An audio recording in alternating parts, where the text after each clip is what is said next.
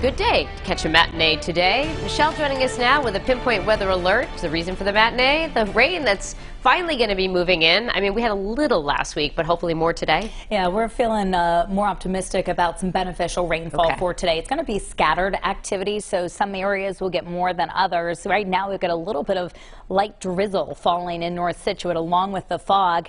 This is the view right now from East Providence and our Kettle Point camera, and you can't really make out much of anything. It's in the clouds right now. That visibility down to about a quarter mile in Smithfield and Westerly and a mile and a half in Providence. It's just below the 70-degree mark in Providence, sitting right at 70 in Newport and Block Island, about 65 right now for Glendale, Coventry in the middle 60s. Our three key things today. I got those showers on the way, and some of them going to fall heavy at times with an embedded thunderstorm. We do have warm temperatures in the middle and end of the work week, and then next weekend things cool off a little bit.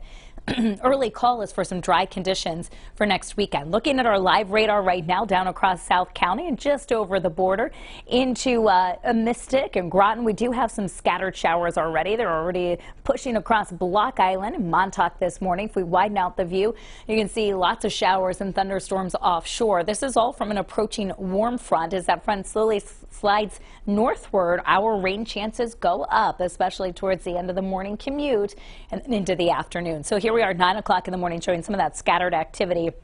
Notice early afternoon showers and an embedded thunderstorm. That'll carry on into the evening commute. So an unsettled second half of the day, 11 o'clock at night.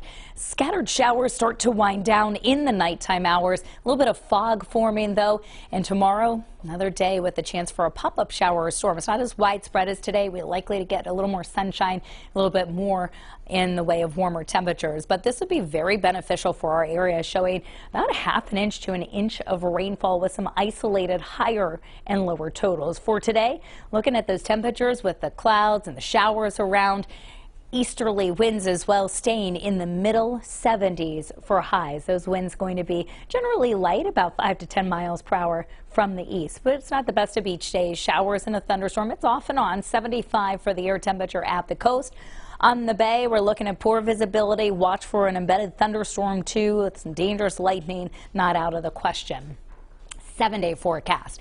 Mid-70s today, rest of the week's in the 80s, lower 80s for tomorrow, then upper 80s for Wednesday, Thursday, and Friday. Catch another thunderstorm possible Friday afternoon or evening. Right now, again, the weekend looking seasonable and dry.